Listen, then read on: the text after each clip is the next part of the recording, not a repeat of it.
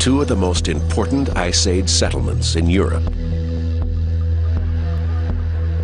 They were first discovered in the 1920s, but their significance has only recently been appreciated.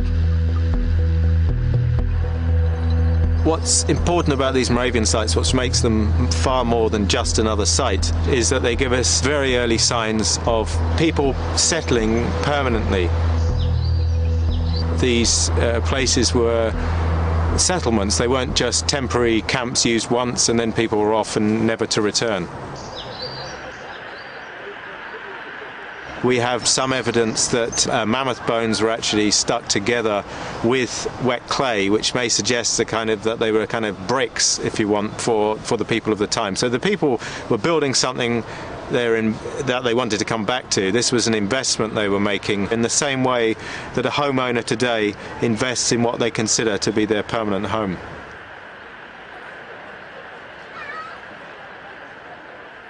There's also evidence of hearths and the fact that people were reusing hearths in the same area. And this was not just a group of fly-by-nights, they were digging in. Other finds at Dolní Věstonice have confirmed the existence of a society more advanced than any other at the time. What has been found in the Moravian sites is the earliest evidence from anywhere in the world for ceramic technology. Not in the form of pottery, but in the form of art, making figurines that have been fired.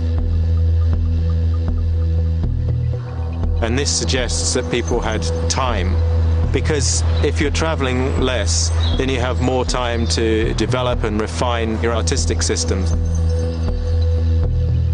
Some people even describe Dolní Věstonice as the New York of the Ice Age, simply because it's the cutting edge of settled life at the time.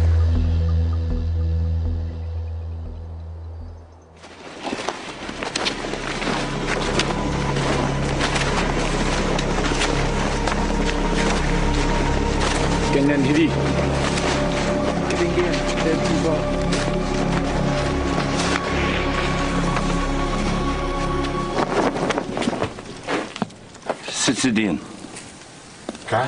Sicilian. Bron has been brought before the chief and elders of the community. In his clan, he was a chief himself. Here, he's just a refugee, asking for help.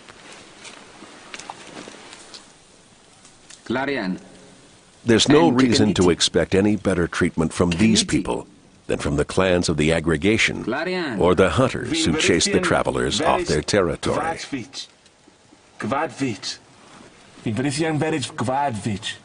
And without a common language, it's almost impossible for Bron to argue why he and the others should be allowed to stay. Engongi Vungud Vungud Zohu Vungud Vungud Vungud Vungud. But there's something different about this community, as Mara and Aki are finding out.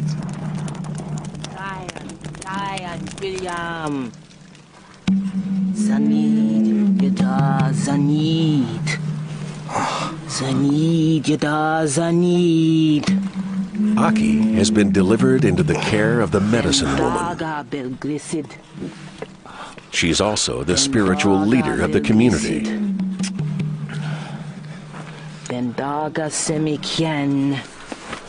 She's going to such lengths to help a stranger because these are people with a totally new approach to outsiders. Facing a hostile climate, they believe their chances of survival are improved by increasing numbers, not restricting them. The size of the community varies throughout the year, but at peak times there are over 100 people living here, well beyond the normal limit of 30 for a hunter-gatherer group. Strangers are seen as a potential asset rather than a threat.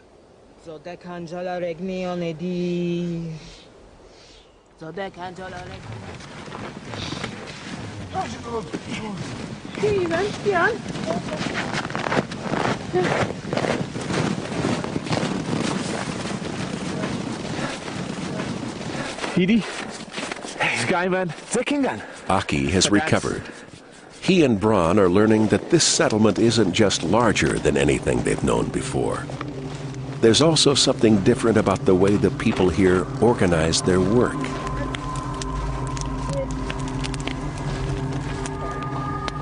In Aki and Bron's hunter-gatherer clan, everyone had a hand in almost every activity.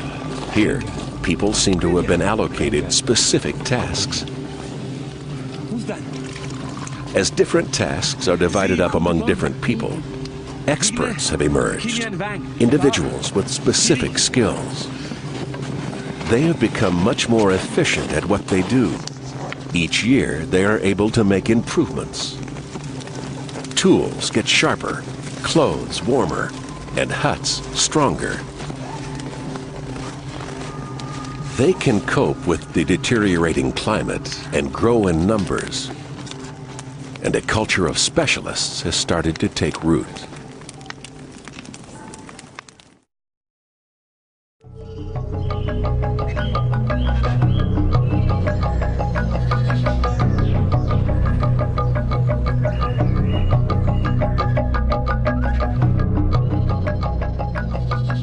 Within the archaeological record of the Stone Age, it is possible to see a distinct change in this sort of spearheads that were being made in Europe around 24,000 years ago. They are becoming much more elaborate and standardized, as if they were crafted by experts, people dedicated to the task of tool making. It's amazing to think that this stone spear tip is 24,000 years old. Somebody sat under a rock shelter such as this and thought very carefully about how to make it. It's made on a very thin blade, very long elongated flake, which is very difficult to remove from a core of flint, and then it's received very careful regularization. The skill required to make something like this indicates that a degree of specialism had emerged. In other words, there were individuals whose skills were to make stone tools.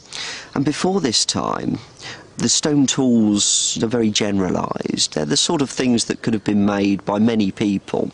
So really, tools like this, the gravette point, mark a revolution that had occurred in society about this time. In France, some enthusiasts still make spearheads as they would have been made in Ice Age Europe. They can reproduce the same technical quality, but only after years of practice.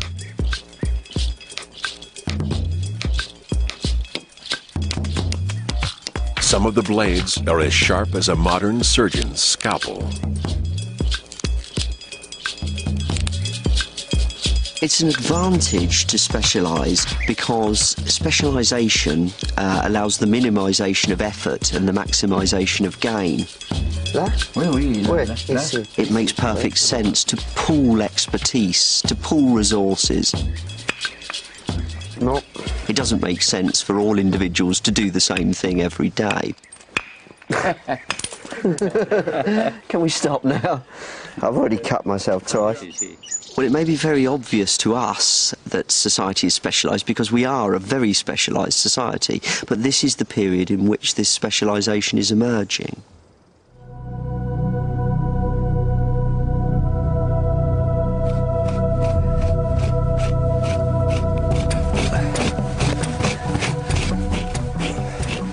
Aki and Bron have no specialist skills to offer to this community. They've been assigned to a production line, systematically scavenging a mammoth which has died near the settlement.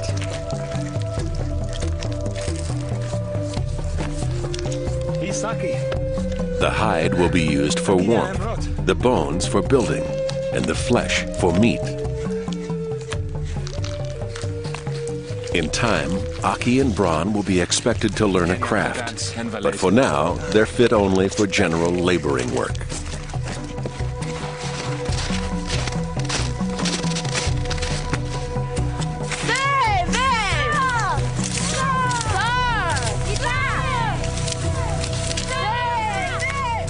While the men are scavenging, Mara is out hunting. Although she's pregnant, she's still expected to work as a beater flushing out animals.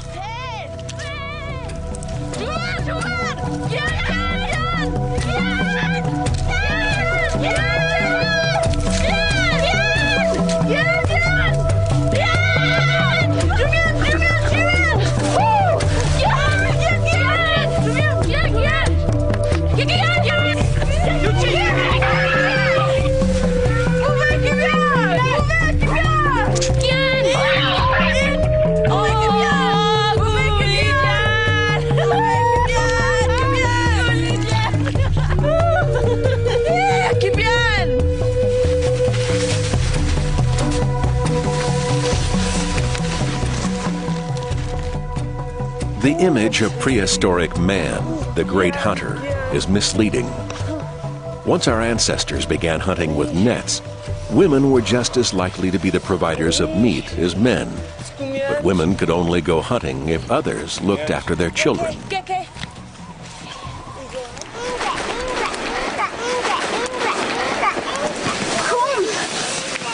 Archaeologists call this the grandparent revolution. Any community looking to increase the efficiency of its workforce needs to have specialists caring for its children.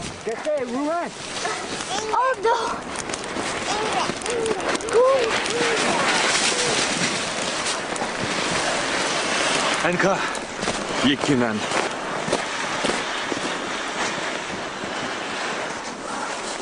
Aki and Bron have spent their adult years providing for their women and children.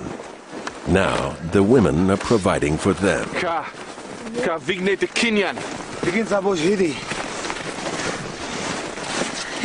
Mara is finding it much easier to adjust. Aki! Aki! Shetel! Vinigayot! Ka! Wittgens Gayot! Givi! Nefni. Wittgens Zamoj! Oko Bifodjan! If they're going to stay in this settlement, they'll all have to come to terms with this new way of life.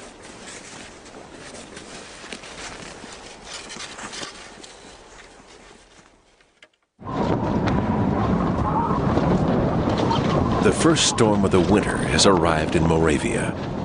It's only October, but it's already 20 below.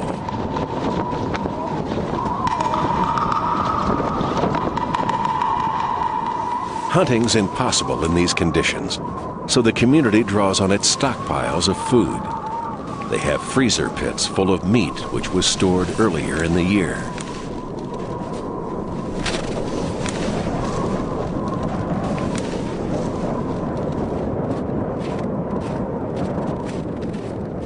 But good planning doesn't solve all their problems.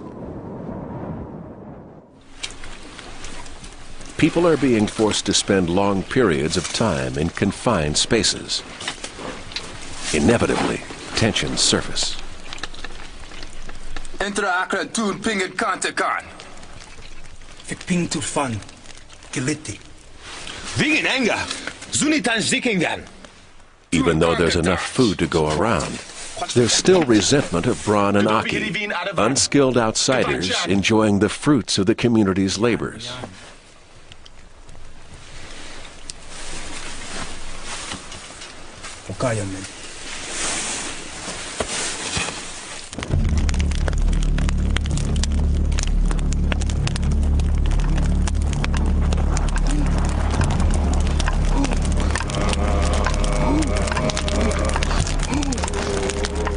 Large societies need ways of diffusing tension. Anthropologists believe that that's the function of a ritual, to remind people of their shared beliefs.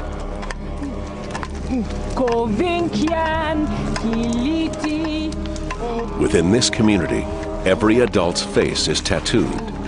The markings are a permanent badge of identity.